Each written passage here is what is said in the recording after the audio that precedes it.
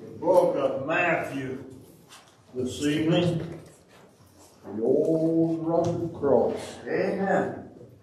We ought to be thankful for the cross. Amen. We've been blessed by the cross. In fact, we're blessed people, are we not? That's right. So many things, so many ways the Lord has blessed us, and sometimes we fail to remember and fail to really give the Lord the thanks that He deserves. And I just want to say tonight, thank you, each one, for what you do. We had a preacher preaching here a long time ago. He's in heaven now. And he asked one of our men, as they went out the door, Brother King asked him, said, "What do you do here at Bible Baptist Church?" He said, "Well, I come." He said, "Well, that's good, but what do you do here at Bible Baptist Church?" And I thank you, each one, for what you do. I think we could all do a little more. Amen. Well, maybe we can. Maybe we can. I think we could do a little more. Amen. If we would. And but I do want to thank you for what you do. I realize as a preacher I'm blessed with you, our people, and for what you do inside and out. So many things. The ones that are at the doors, safety, watching over everything, watching over us. For the ones in the nursery, I thank God for them. Someone said, "Preacher, why don't you preach longer?" I said, "The nursery workers will be after me if I do." It's not easy back there in the nursery. I know your child, Angel, no doubt about that. But I tell you, some of the rest of them aren't. And so it's hard on them. But I appreciate all you take to turn the nursery. That might be just trying to get more workers too. We could use more workers in the nursery. But I do thank you for the outside work, the grass and the leaves and everything that way for the ones in the sound room. And we could use another one or two back there. And for all of these things, you just need to be faithful.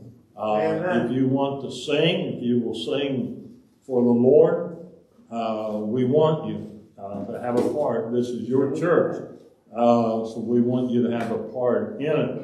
For the ones at the piano and the other things, I thank you, each one. We are a blessed people. And I just want you to know, and I thank God for that. Tonight, with the book of Matthew chapter 9, I've entitled the message tonight, Things We Need to do what God wants us to do. Things we need to do what God wants us to do.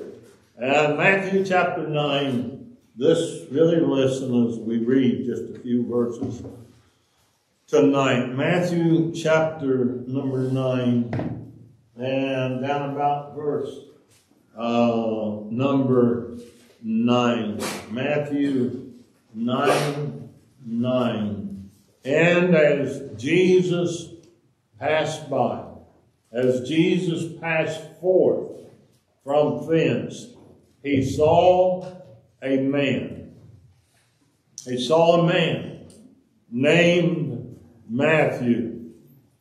He saw him sitting at the receipt of custom, and he saith unto him, "Follow me." And he arose and followed him. Now Jesus saw this man. Jesus saw this man by the name of Matthew. By the way, Jesus is passing by here tonight. Amen. And you know what? He sees you. Amen. He sees you. And he knows your name. He knows all about you, just as he did Matthew. And he said to him, follow me. And he, Matthew, arose and followed him. Thank God for every Matthew who will arise and follow Jesus. Amen. Verse 10, and it came to pass, as Jesus sat at meat in the house, behold, many publicans and sinners came and sat down with him and his disciples. Watch that again. And it came to pass as Jesus sat at meat in the house, behold, many publicans and sinners came and sat down with him and his disciples. Now Jesus knew all about these. He knew who they was. But look in verse 11. And when the Pharisees saw it, they saw Jesus. There Jesus is sitting, talking and eating with the publicans, sitting there with the sinners. And the Pharisees, if you will, the religious group, they saw it, and they said unto his disciples, why eateth your master with those publicans and sinners? Why does your master sit there with those type of people? But when Jesus heard that, he said unto them, they that be whole need not a physician, but they that are sick. But go ye and learn what that meaneth. I will have mercy and not sacrifice, for I am not come to call the righteous, but sinners to repentance. A man by the name of Lawrence Hanratty. He was 38 years old. This was many years ago. He was from Mount Vernon, New York. And this man, Lawrence Hanratty, was described as the unluckiest man in the world. The unluckiest man in the world. Hanratty was nearly electrocuted in a construction accident that put him in a coma for many, many weeks. He recovered from that accident. He hired a firm to fight for his liability claims. But one of his lawyers was disbarred. Two of the other lawyers died, and his wife ran off with the other lawyer. Still, Hanratty's problems wasn't over. He came down with a heart problem, with a liver disease that required him to be on oxygen continuously.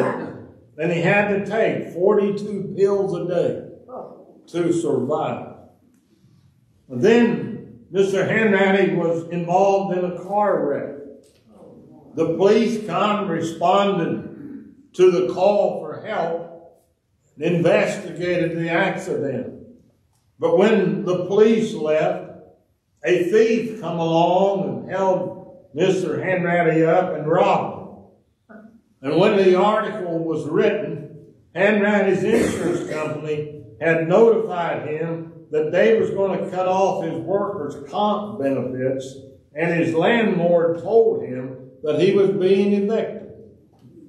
Very, very unlucky man, was he not? But you know, Lawrence Hanratty was a hurting man. Hurting. Now, we think we have problems, don't we? But you know what? Lawrence Hanratty was not alone in his pain. was not alone in the pain that he had. There's a lot of hurting people today. There are a lot of hurting people in our world. And we find that Jesus knew that. And Jesus reached out to those who were hurting. Amen. Matthew 9:2. And behold, they brought to him a man sick of the palsy, lying on a bed. And Jesus, seeing their faith, said unto the sick of the palsy, Son, be of good cheer. Thy sins be forgiven thee. And as Jesus passed forth, down in verse 9, from thence he saw a man named Matthew sitting there at the receipt of the customs. It came to pass as Jesus sat at meat in the house, behold, many publicans and sinners came and sat down with him and his disciples. Get a picture. Many lost people came and sat down with Jesus. 4 men brought him to Jesus.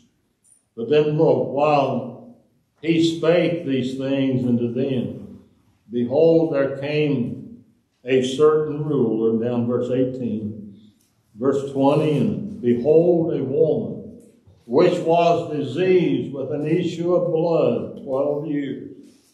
When Jesus departed thence, 2 blind men followed him. Verse 32, as they went out, behold, they brought to him a dumb man possessed with a devil. We find many people here, and Jesus is sitting with. Jesus is with these. You notice each one of these people were hurting. These people were hurting. Our world today is filled with hurting people. And today, the work of the church is still to reach out to hurting people in our world with the good news of Jesus Christ. We live in a changing day, if you will. Today, churches are to focus on reaching a lost world, to reach a hurting people, if you will. Matthew 9:36, when he saw the multitudes, he was moved with compassion on them, because they fainted and were scattered abroad as sheep having no shepherd. Then saith he unto his disciples, the harvest truly is plenteous, but the laborers are few. Pray ye therefore the Lord of the harvest, that he will send forth the laborers into his harvest. Christian, Bible Baptist Church, we must never lose sight of the fact that we exist for a purpose. And our purpose is to reach from here in Lancaster, Ohio, to the regions beyond with the gospel of Jesus Christ. That's our purpose, is to reach out with the gospel, reach out with the hurting. Now, may I just throw this out? There's a lot of people that are hurting physically. A lot of it of their own making. A lot of it because of where and when we're living. They're hurting. We need to help when we can. But you know, the hurtingest people, I don't think that's a word, but the hurtingest people, if you will, are those without Jesus Christ. That's right. And we are to reach out for those. Now, to do what Jesus wants us to do, if we want to do what he wants us to do, first of all, we need to follow his example. I read a story about a prostitute living in Chicago. This woman was homeless. She was wretched, failing health. This woman had been renting out her young daughter to men in order to support her drug habit. A Christian came along witnessed to this woman. Then, in talking to her, I asked her and said, have you ever thought about going to church for help? And this woman, this prostitute, she looked at him and she said, church, I'll never go there. I'll never go there. I'll never go there.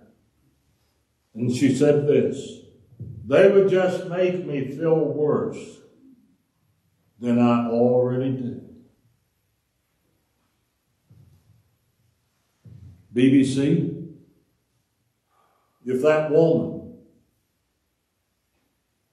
if that prostitute, if that woman was to walk in to our church this evening, if she would walk into here, how would you and I make her feel?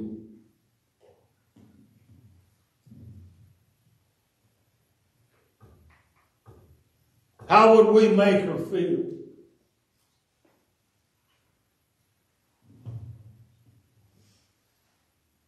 Would we be friendly with her?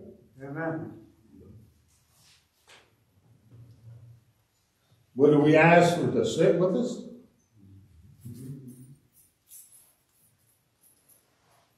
Would we take her home with us for dinner?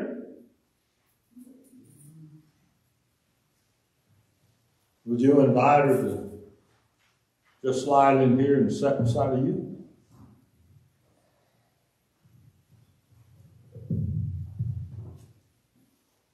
Would you take your Bible, your song book, and open up?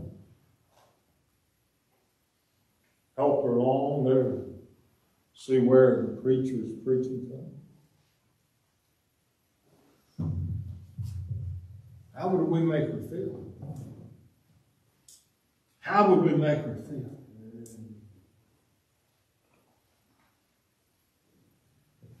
You know, I'm afraid today the church has quit following our Lord's example of reaching out to the hurting. You see, as we read the scriptures, it was the down and out who came to Jesus when he was on the earth. The down and the out. The religious wanted nothing to do with him and with Jesus. I personally believe today that the church has become so respectful that the very ones he came to seek and save are no longer welcome in our churches. No longer welcome. The religious crowd there, the Sadducees, they said, why is Jesus sitting with them? Why is Jesus eating with them? I'll tell you why. They were the ones he came to seek and to save. He came for them. If that woman would walk into church tonight, would you invite her to sit by you?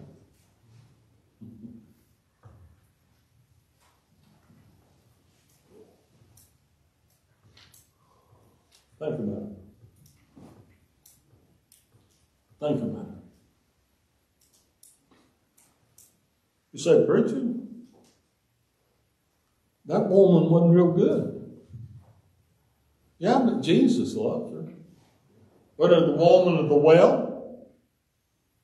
Jesus loved her.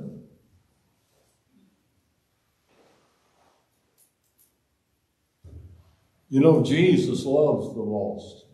Amen. He did, he does, and he will. He loved the lost. We know that Jesus loved sinners because he called. He called them. It was the Matthew. We find a friend of the tax collectors and sinners, if you will. We know he loved sinners because he said, the Son of Man came to seek and to save that which was lost. Amen. We know he loved sinners. For God so loved the world that he gave his only begotten Son, that whosoever believeth in him should not perish, but have everlasting life. For God sent not his Son into the world to condemn the prostitute, to condemn the world, but that the world through him might be saved. Amen. Jesus loved them. We know Jesus loved sinners because it was the Apostle Paul who wrote, this is a faithful saying and worthy of all acceptation, that Christ Jesus came into the world to save sinners, of whom I am chief. You know, God loves sinners. Amen. I'm really glad he did. Yeah. Because when he saved me, my friend, I was like Paul. I was the chiefest. Bible Baptist Church, we all realize that loving sinners is to be the purpose of BBC, to love the lost. Our existence as a church must be aimed at bringing lost sinners to Christ and to help those who are saved to grow in the Lord. Amen. We need to follow the example of the Lord.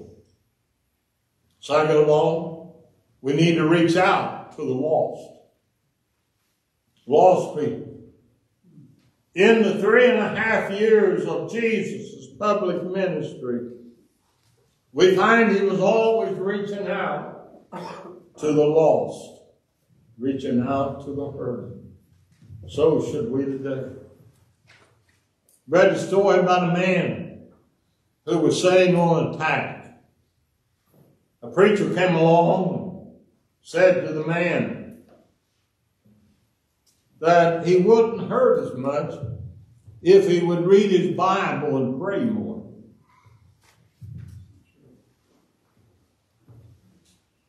A sociologist come along and told the man that his pain was due to the social institutions that had molded him. A psychologist come along and told the man that his pain was because his parents had potty trained him the wrong way. The man's wife said that her husband would not hurt so much if he would get in touch with his feelings. Then there came a little boy along and said to the man, "Sir, why don't you just step off the tack? Why don't you just get off the tack?" You know, lost people today, they know they're lost. They know they're hurting people. And the world is a painful place for them. And they know that they're in pain, but they don't know what to do about it. My friend, you and I that are saved, we know why they're hurting. And we know the solution to their pain.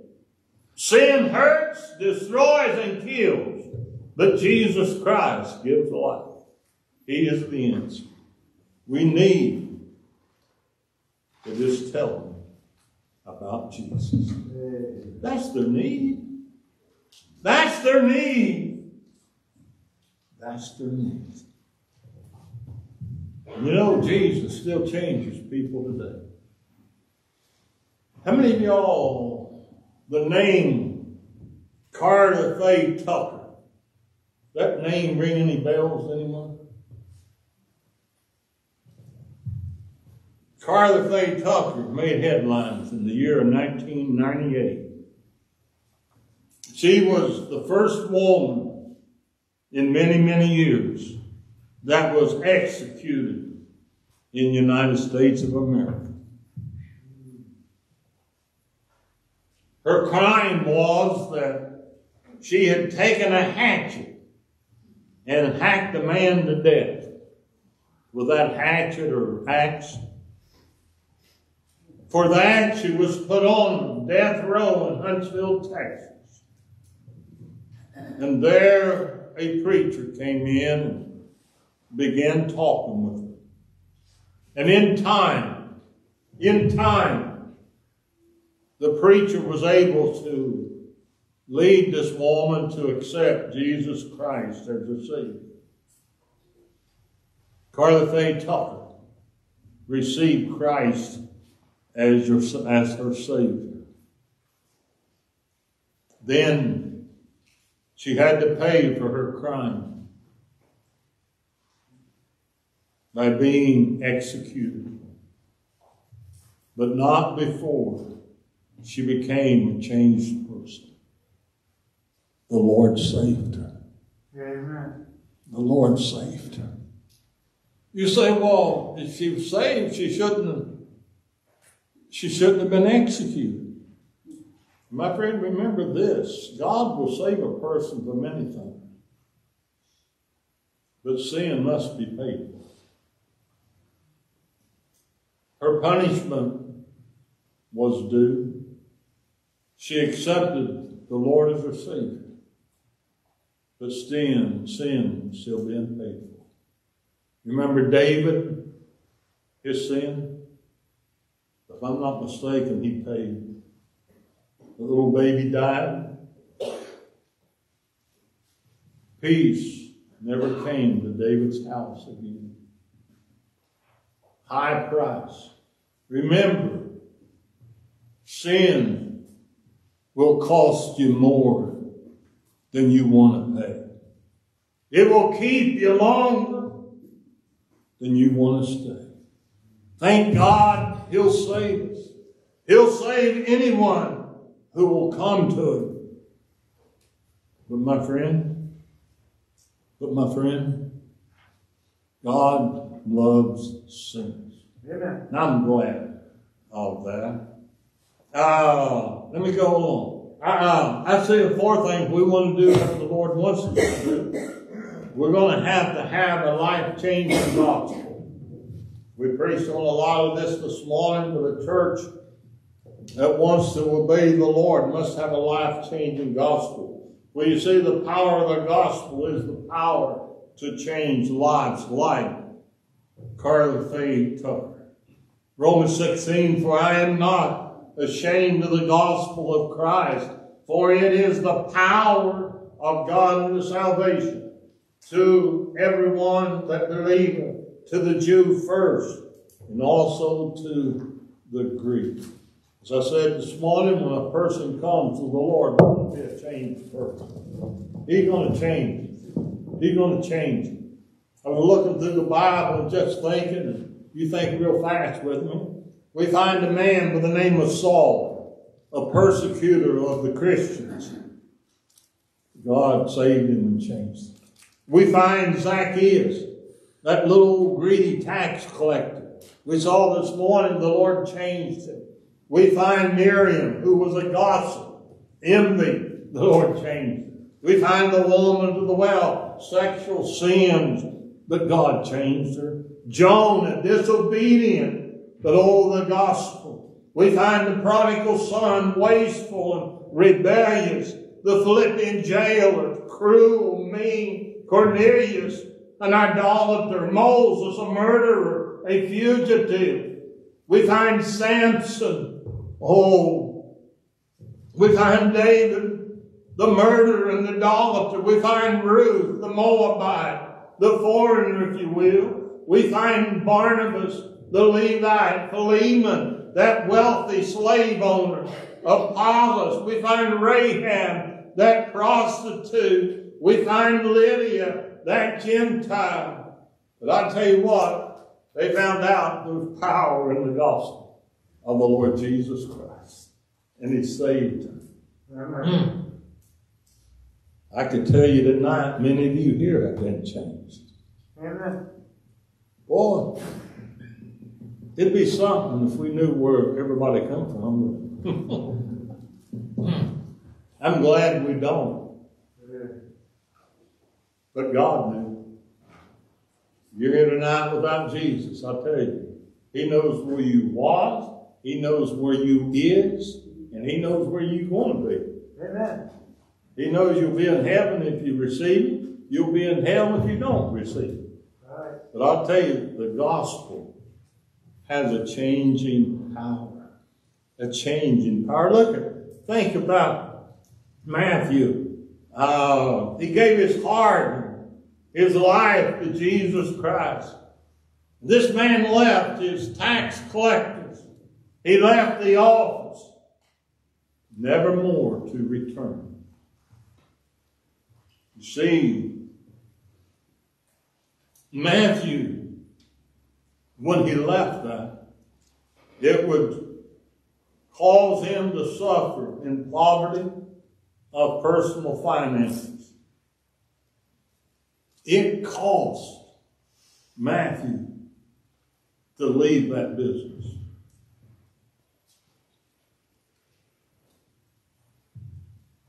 Nobody here but us, and I'll cover this so they can't hear us out there.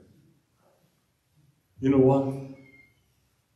Child of God, God never promised you're going to be a millionaire. He never promised you riches.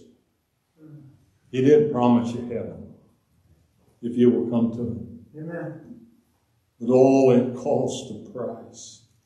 You know, though Matthew wasn't and didn't have the personal things that he had before, we find that his soul would prosper in the Lord.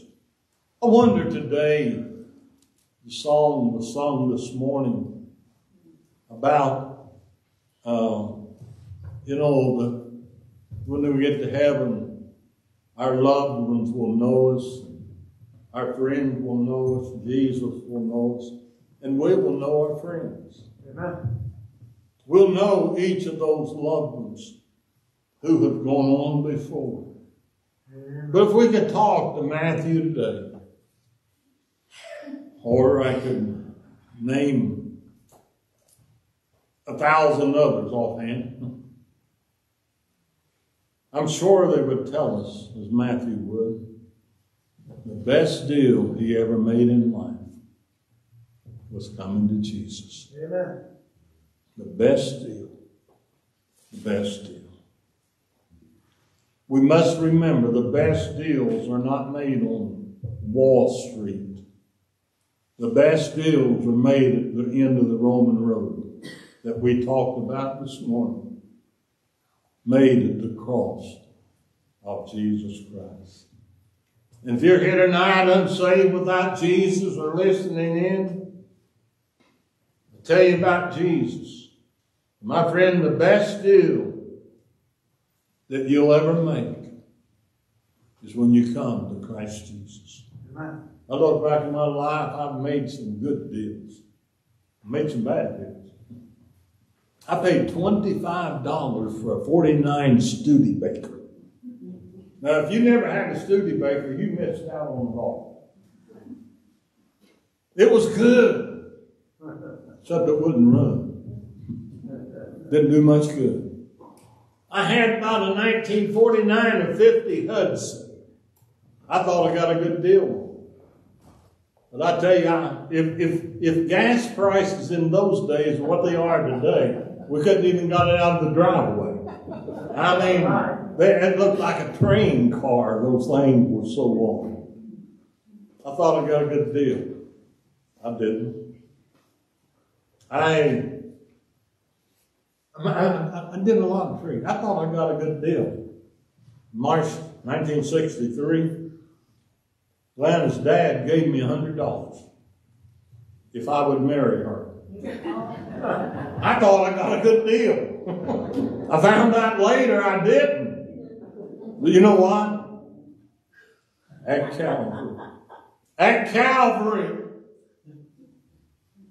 Jesus Christ gave me the gift of eternal life. Amen. And my friend, that's the best deal that I ever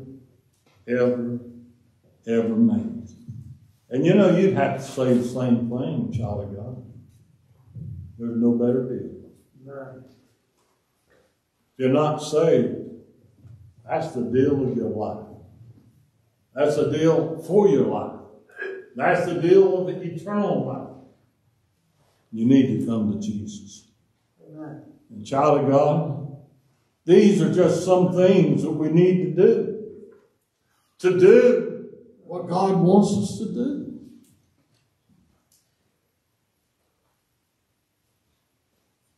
Do we really want to do what the Lord wants us to do? Ask yourself that question. Do you really want to do what the Lord wants you to do? Yeah. Or do you want the Lord to help you do what you want to do? I'm afraid that's where we are most of the time. I don't think Matthew would ever complain about everything he gave up. I don't think any of those we mentioned a while ago would. I don't really think any of you. At least we shouldn't complain. But preacher, you don't know what I'm going to do.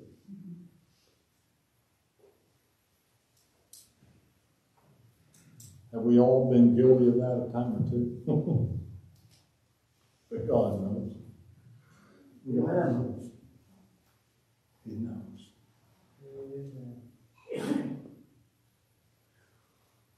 It's getting late.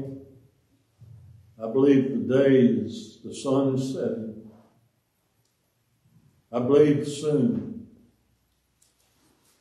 we're going to find that the book is still right.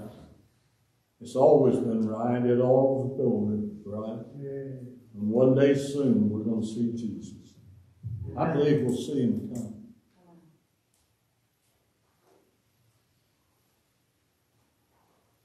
Will we be able to stand before him and say, Lord, I was concerned about what you were. Will we be able to say, Lord, when that sinner came in, when that sinner walked in the Bible Baptist Church, when that harlot, when that drunkard walked in, Lord, I let him sit down. Lord, I gave him my seat. Lord, I took him out to McDonald's and bought their dinner.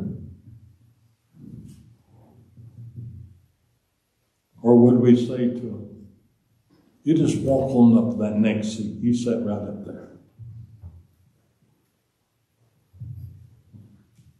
Are we willing to do what the Lord wants us to do? Amen. I'm glad he saved sinners. I'm glad he saved me. And I'm glad there's